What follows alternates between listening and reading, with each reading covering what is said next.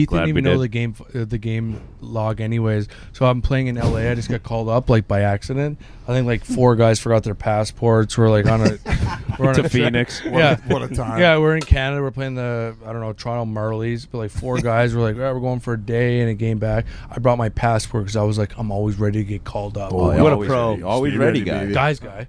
And so then Molson forgot his passport. I think Boiler did. Boiler's like, I'm too strong. I don't need my passport. And then he is too strong. So then everyone, then they're like, all right, Teddy, you're like the 3rd guy. You got to get called up. The Kings need you. I'm like, all right. So I was like, I go there. I play. Like, I think it's my 2nd or 3rd game. Like, so I'm in the. I knew Keith from like Main Days and like through mutual friends. Bought you kegs. Yeah, he bought us a bunch of kegs. Guy. Bought a Tahoe. Didn't have a license. So I see him at the red line. He's doing all this weird stuff. He's like, he looks good. He's like stretching. I'm like, I'm gonna go say hi to my buddy.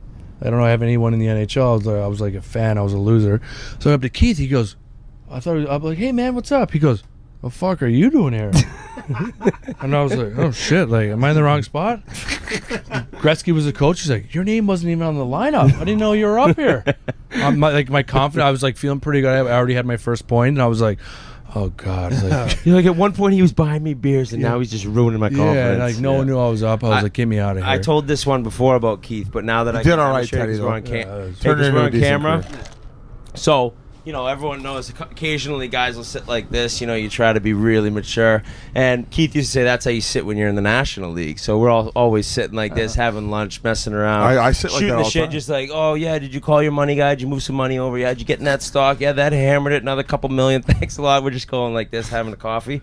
So I end up getting out of the NHL. Things ended poorly. I'm in San Antonio. Summer ends. Where am I going to go? Russia. Where am I going? I don't know. I just want to make some money playing.